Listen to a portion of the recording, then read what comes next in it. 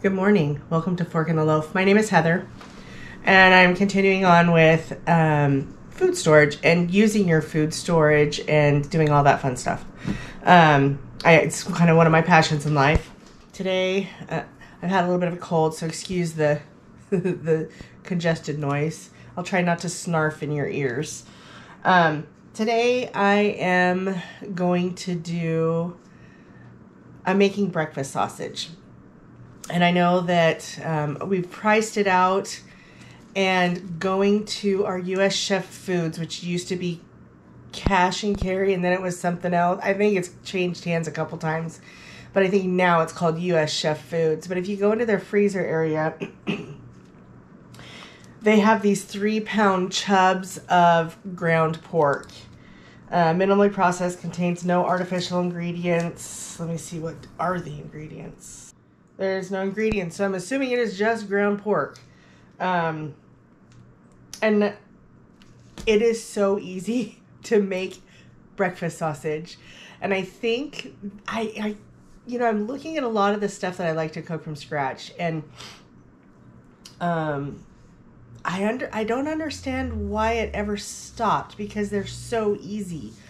And some of the stuff that you buy has so many different things in it, like MSG or maltodextrin or all these things that really I don't feel are good for our bodies, or nitrates or nitrates or sugar or table salt. I like using more of a nutrient dense salt versus table salt. Table salt, I understand, is really not good for you. And so I'm going to just point you down. I'm probably going to go to a voiceover because I'm going to have my mixer going, which is going to have a lot of noise. I've never done a voiceover, and I kind of want to try it. So I'm going to take you along on that adventure. Okay, so here I'm using pork. You can use any kind of ground meat you want. You can use ground beef, I've heard people using ground venison to make sausage, ground turkey, ground chicken, whatever you want. I'm going to take a pound off of this because I want to make some chorizo sausage with it. So just 1 pound for that, and then I'm going to use the rest for the sausage. I'm going to dump that right in my mixer.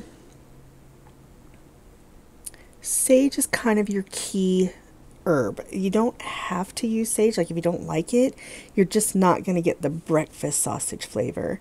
And I usually use about 1 tablespoon of sage per pound. Sometimes I go a little lighter, sometimes I go a little heavier. Cayenne pepper has become my new favorite thing. I've found out that cayenne has all these good properties and everything, so I've started using it.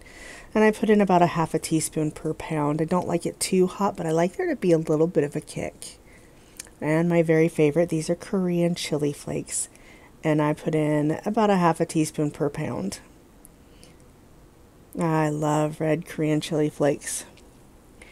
And I think they're kind of a secret ingredient. Like, they're something that I never would have thought to put in them before, but now that I do, I love them in there. So that's about 1/2 teaspoon of pepper. Salt, you do you. If you like less salt, do less salt. I do a little bit more salt. So Jimmy Dean's Natural is probably my favorite sausage. So here, I'm trying to make it as close to that as possible. White pepper has, in my opinion, gives it the most flavor as far as a breakfast sauce. I mean, I think that white pepper is kind of one of those secret ingredients as well. So I put that in there, and here I almost forgot to put paprika in it. And we're just going to put in about 1/2 teaspoon per pound. I'll make sure I write the directions down below and make sure you get all the ingredients. I try to put in 1 egg per pound. I've tried it without egg. It works. It's just, it kind of seems to retain moisture with the egg in it, whereas without the egg it can be kind of dry. Maple syrup, I only put in about 1 tablespoon at the most of the maple syrup. I have put more maple syrup in it. It's okay. I don't really love sweet sausage. I like it to be, more like your typical breakfast sausage. So here I'm going to mix it up, and you want to mix it well, but you don't want to over mix it. Not quite sure why. I've never tried. But you want to make sure that everything is well incorporated so you don't bite into a big old bite of sage or a very bland bite with nothing in it. Remember too, this is a recipe that you can do with it whatever you want to. If you don't like sage, I know you can use, I've seen people use basil. I've seen people use Italian seasoning. If you do fennel and Italian seasoning instead of sage, you can come up with something more like an Italian sausage. You can play with the ingredients, take out the white pepper. I personally love the white pepper in it.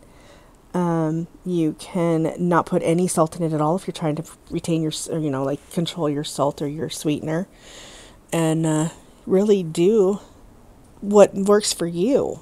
If you don't like any sugar in it at all, don't put the maple syrup in it. For me, these are just ingredients that I've put together to kind of resemble that Jimmy Dean sausage closest.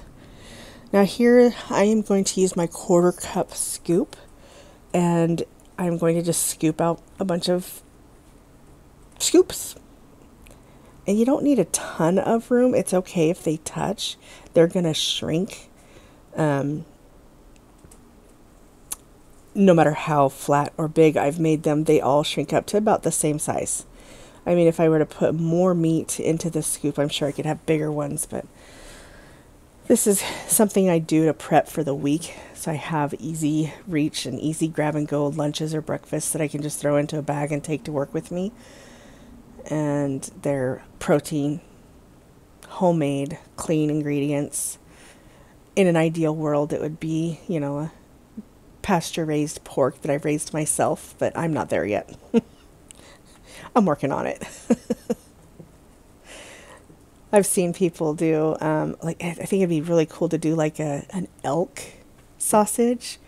Oh, I love elk. Here I'm trying something different. Normally I will just lay them down and flatten them out with my fingers. Here I put that piece of parchment paper over to kind of hold it, and I'm using this to flatten it, and it looks like it did a fabulous job, and it really kind of did. So I just kind of press it down a little bit more. See, there's still a little bit of room between most of them. Those ones that are touching, not a big deal. They're going to shrink. This is just to add a little weight to the top to keep it from puffing up too much as it's cooking. And it's my cast iron muffin tin.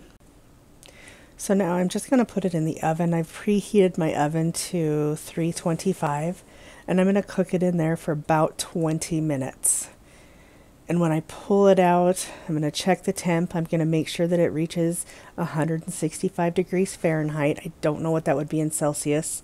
And just make sure the internal temperature is at 165 and you're safe. With pork, I understand you only have to really get to 140, but because it's ground pork, I'm going to make it go to 165. So I had some leftover, like not a ton, that didn't fit on that tray. So I'm going to fry them up, and I'm going to just show you the difference between frying them and baking them. I like to bake them because I can do tons of them at once. Frying them, it takes forever, and I have to have, it makes a mess, and yeah. So I'm going to use the same size. I'm going to have to pat them out with my hands because I don't have any way to flatten them out otherwise. And I'm just going to put them on a hot frying pan. I don't know how hot that pan is, but I think it's sizzled. Putting the egg in it will make it a little bit softer, kind of like it is. There's nothing like oatmeal or crackers or breadcrumbs or anything like that in it either, so it's not like it's gonna meatloaf. It's not gonna be like a meatloaf type. And I got about 4 patties.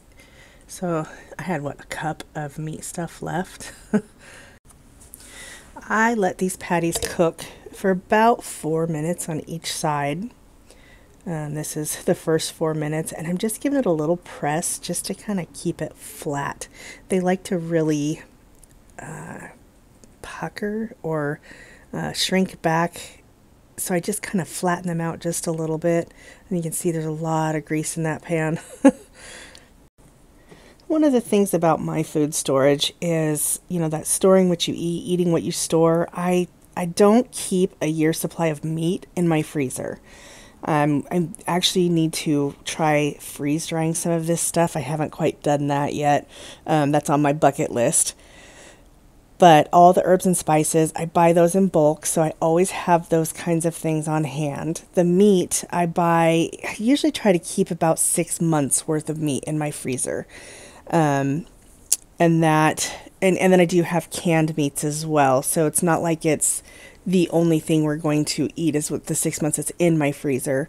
But ground pork is one of those things that I like to keep on hand. I use it in my sausage patties or ground sausage. I've made crit biscuits and gravy with this sausage. It's fabulous. I use it in meatballs. I'll do half meat, half ground beef, and half ground pork. I'll use it in lasagna. Lasagna is usually half and half. My meatloaf, I've done it. My meatloaf, half pork and half ground beef. And I personally like the texture and the flavor of the pork with the sausage just a little bit better than like beef or some of those other normal ground meats. Here I am just scraping my pan. There's natural sugars in there plus the maple syrup that I put in there, and they have a tendency to create a stick to the bottom of your pan no matter what. And so if I just scrape it a little bit, it kind of helps remove the stuff that creates the sticky on the bottom of the pan. So now here I've pulled it out of the oven. I'm going to temp it. They're not as browned as they would be if I were to fry them, which is okay because when I reheat them, I'm going to put them on the same pan that I use to fry my egg, or if I want to heat them up, I use a frying pan, and so that gives it that browned that I'm looking for. And these were way hot. They were, I want to say they're closer to 180 degrees versus 165, which I'm okay with that. It doesn't really hurt anything. So here I'm making my very favorite breakfast sandwich. I've toasted a piece of my homemade sourdough bread. That's a half whole wheat, half white sourdough bread. Put on some butter and some mustard. I put on some Havarti cheese, and then I'm going to use one of those sausage patties that I just fried.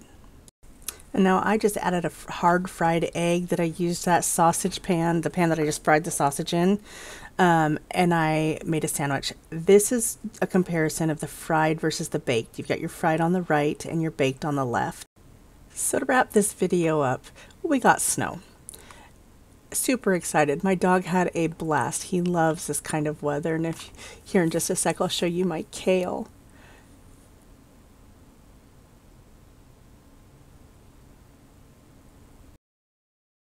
Thank you for joining me on this adventure of a fork in the loaf. If you like this kind of video, give me a thumbs up, hit subscribe, share this with your friends on social media, and thanks for joining me.